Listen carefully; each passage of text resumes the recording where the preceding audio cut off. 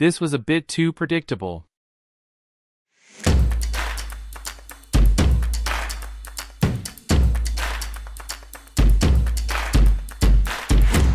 Hey everyone, hope you guys are having a nice time.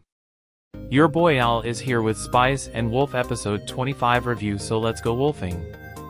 At first we see Lawrence, Holo, Elsa, and Evan return to the church in Tereo's village, using the underground exit to reach the hidden shrine.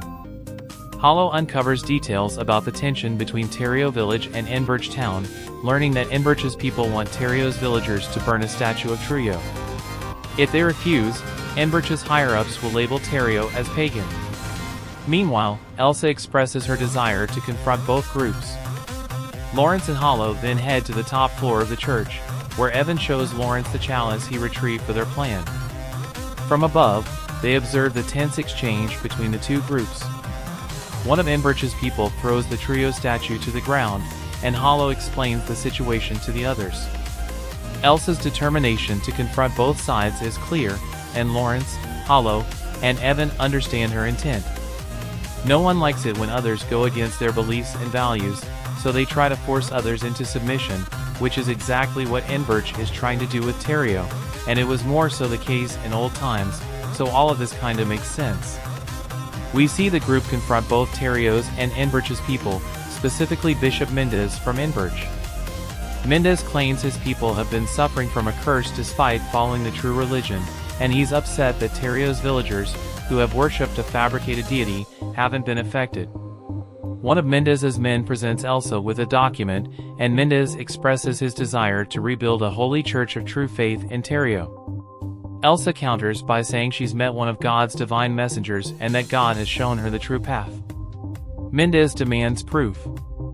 Holo and Evan go elsewhere while Elsa approaches Mendez, acknowledging that having Tereo's people worship Tereo was a mistake but arguing that Tereo was one of God's miracles. This part nicely portrays how people easily could accuse and destroy others just by relying on religion back in the days, which is funny and sad at the same time, because people used to be so blinded by faith that they were afraid to question things.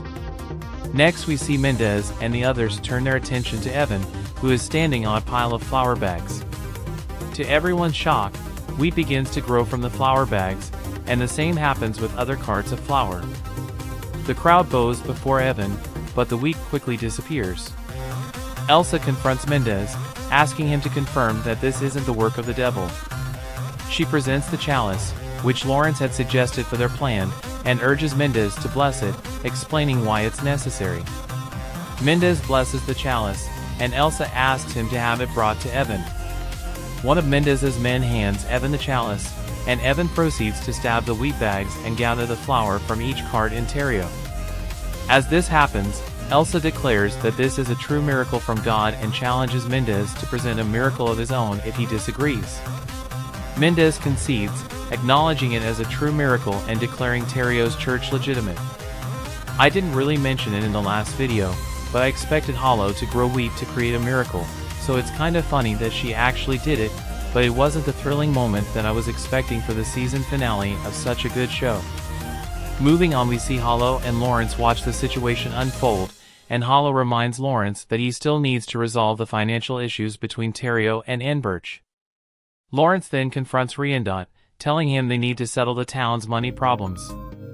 They go to Tereo's main circle, where Lawrence suggests Riendot keep all the wheat, but Riendot refuses.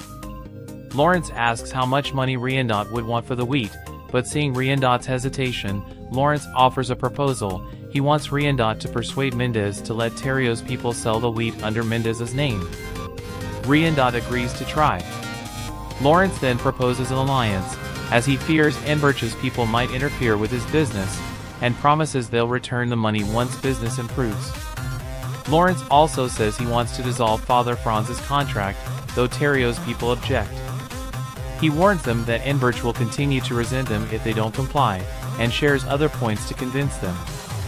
Finally, Lawrence asks the baker to prepare specific goods.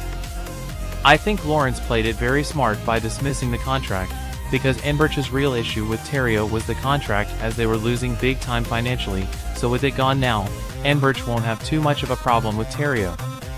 Then we see Lawrence, Holo, Elsa, and Evan are eating biscuits together, and Elsa mentions that the biscuits are selling well in Inverch.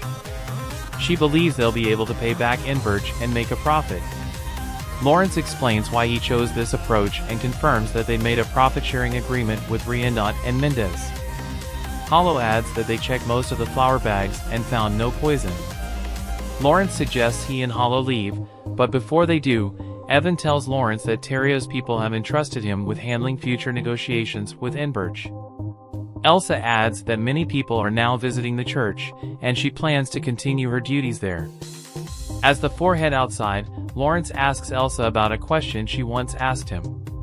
Elsa responds, speculating that Franz wanted to confirm the existence of pagan gods to help him understand if God exists, which is why she didn't want Inverch to deny Treo's existence.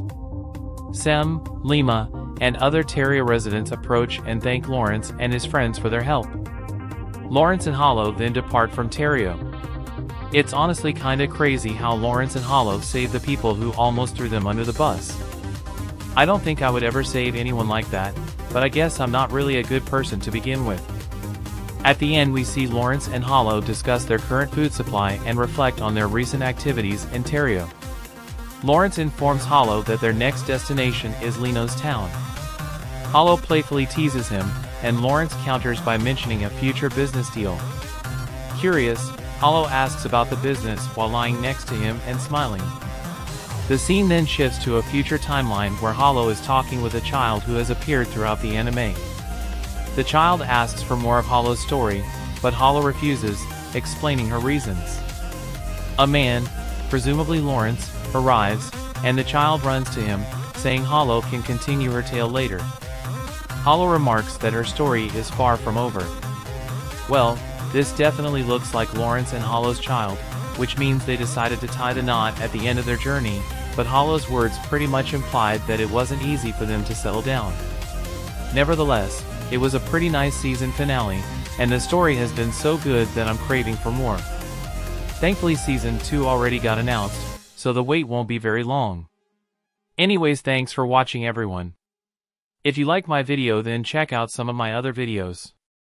Also don't forget to hit the like button and subscribe to my channel if you want to keep me motivated to make more videos, and you can also leave a comment if you want to say something, because it helps me fight the almighty YouTube algorithm. You can also follow me on Twitter and Instagram or check out my Facebook page, links are given in the description. Until then, see ya.